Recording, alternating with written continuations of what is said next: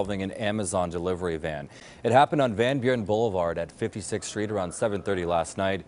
CBS 2's Hermela Aragawi has the latest on the investigation.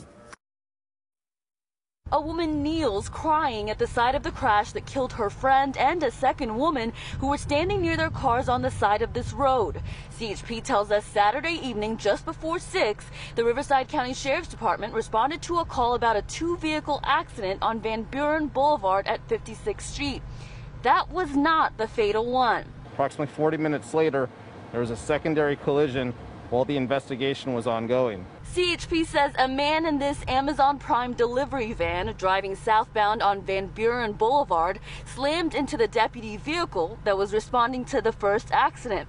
The two female drivers and the two Riverside County Sheriff's Department employees were standing outside of their vehicles. When the Amazon Prime van struck the deputy's vehicle, it was pushed into 4 pedestrians, which resulted in fatal collision. The two female drivers died. The 2 deceased were actually involved in the first collision that occurred at 5:54 p.m. Their names have not been released, but a friend of one of the victims that came to this vigil at the crash site told us the victim was waiting for her husband to pick her up after the first accident and that he is devastated over the loss.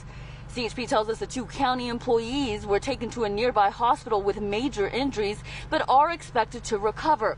The driver in the Amazon van was also injured. We expect to make a full recovery. Alcohol is not suspected to be a factor in this. We don't know if speed was a factor yet.